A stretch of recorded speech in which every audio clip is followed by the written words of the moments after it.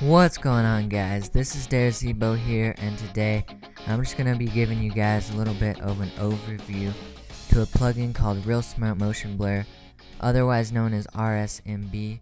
And if I go ahead and zoom in on this is the website, and I'll put the link to this in the description. And I'm just going to go ahead and play this video really quickly. On the left you can see there's no Real Smart Motion Blur, and on the right they've added Real Smart Motion Blur.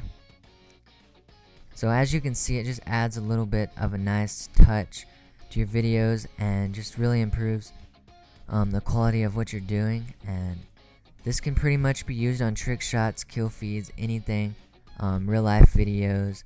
It looks really good on Call of Duty. I'm almost positive most of you have seen this in a trick shotting video or a kill feed video on YouTube before. It's a really overused plugin, but it looks really nice. And if you guys want to download this, just come to the website I put in the description, click on the downloads tab, and for After Effects just go ahead and click on the After Effects tab, and you can download it for Macintosh or Windows. And pretty much what it's going to do is come into your Sony Vegas, and I have two clips here, a trick shot and a kill feed, to just show you guys the differences. And you can see right here that there's no motion blur.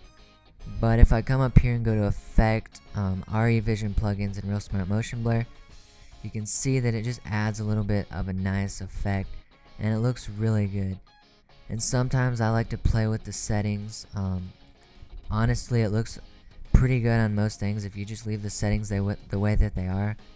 But for trick shots, sometimes I like to tone it down just a little bit, just simply because the blur is a little bit too much when it's spinning. And so for trick shots, a lot of times I put the motion sensitivity to 100 and the blur amount to around 10 or 0.10 or 0.15, and I really think that looks really good. And for kill feeds, I'll go ahead and add this to the kill feed now. Just once again, Effect, RE Vision Plugins, and Real Smart Motion Blur. And as you can see, once again, it just looks really nice. And for kill feed, sometimes I tone this down just a little bit as well.